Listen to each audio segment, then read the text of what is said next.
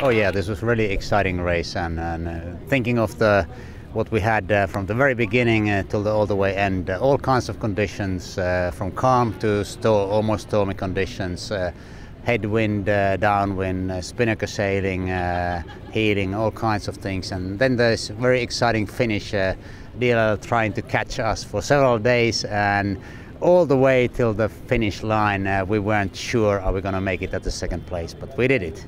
So I'm really happy about that. Brilliant. Well, I really like being on deck, because on deck it's really easy. You see everything around, and I like it. I like going upwind. But everything down below is difficult.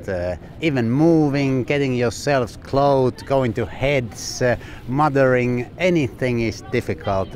Takes double or three times the time.